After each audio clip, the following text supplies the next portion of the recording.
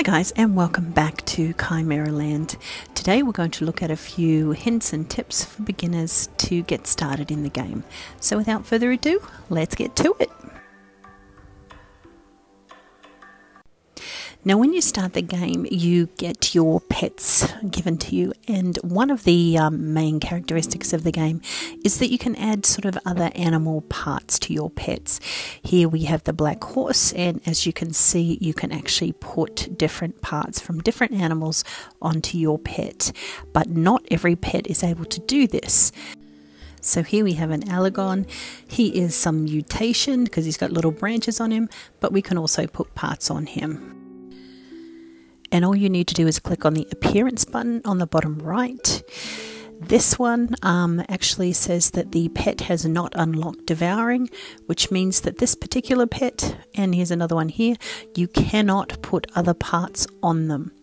You can increase their level, so move them from Grand to Noble to Illustrious, but they cannot take on any other parts. So if you're looking to make some monstrosity, you just want to check in the appearance button, which as I said is the bottom right, that you can actually place other animals' parts on them.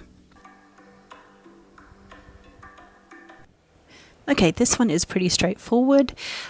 Just go to your spirit orb and make sure that you're always doing some form of research. It's pretty easy to forget or not go back to it, but you do have to go in and activate everything, and then once it's completed researching, you also need to activate it again. So go through your tabs and make sure that if you can, you are always doing your research, because it will help you out in the game as you go along.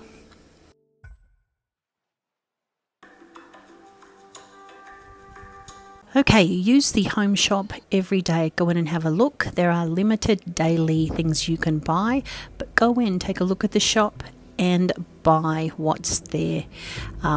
Easy enough to see. You can get the battle trial stones, hunting trial stones, but if you need things, buy them at the shop.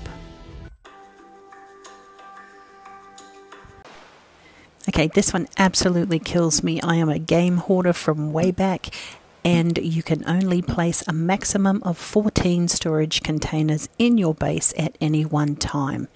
You can upgrade them by going into your home shop here, as you can see, and you can get larger storage containers, but the maximum you can buy in the shop is actually a 42 slot container.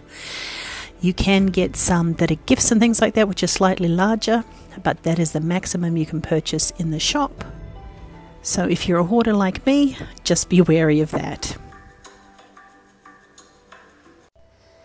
The Secret Realm is a training ground where it gives you a large amount of experience for going in there, and you have a 5-minute time frame where it's basically a free-for-all where you go in and kill as many enemies as you can within the time frame.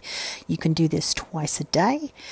And you can also go in a team, which accumulates all your experience points with the team. Now, this is a great way to get your levels up, especially when you're in the earlier levels. A little bit harder sort of the higher you go because you need more experience.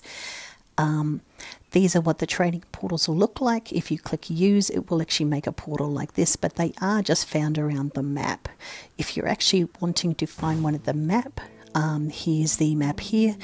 They look kind of like a sideways eye, and they are all over the map, and you just need to pop in, find them, and you can actually go into the secret training that way.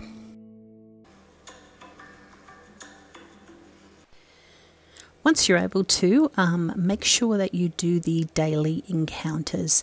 They do have level limits and they also have power limits, but as soon as you're able to do them, they're actually just in the top taskbar, but make sure you do as many as you can. The Grand Giant Beast and the Noble Giant Beast give you very good rewards, and you will go into that match with a team of other people that or other players that are wanting to do that encounter. The encounters are a great way to get some higher level materials, and if you complete the War of Drones, you will actually end up with an epic level drone at the end of the evolution period, once you've gathered all your tokens.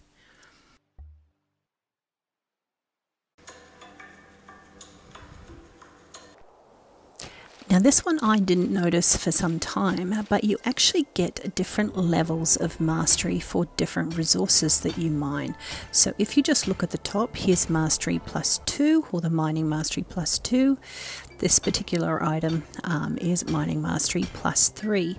So if you're going around, you do unlock skills as you go, which enables you to actually collect resources from these. Each of these items has a special resource you can get.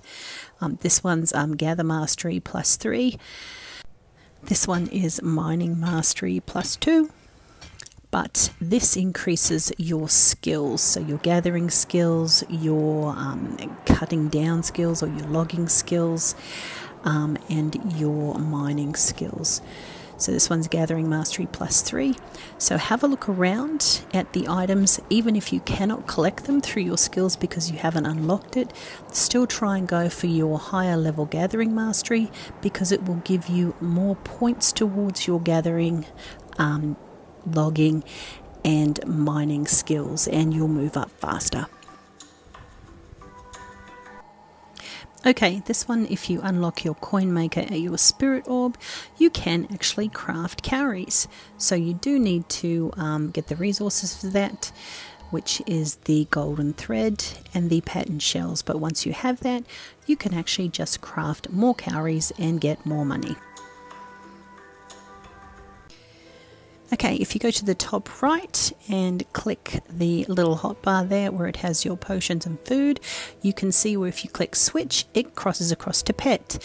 Now what you do is you tick that box beside the 40%, and what that does is when your pet or attendant drops down to 40% health, they will drink a health potion and they will actually regather their health.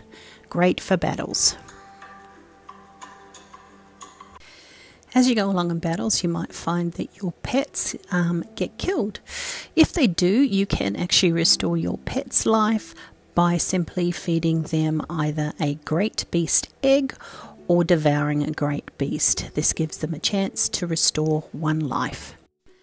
Your attendants can form their key function, and that also gives them a chance to restore a life.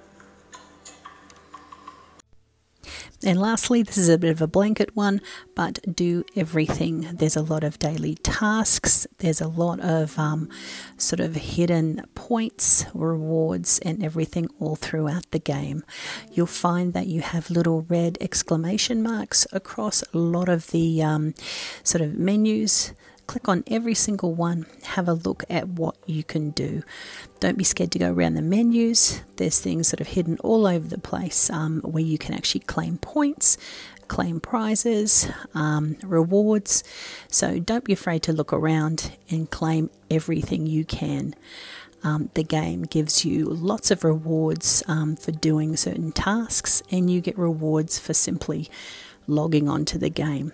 So make sure you have a look around and get every reward that you can find in the game.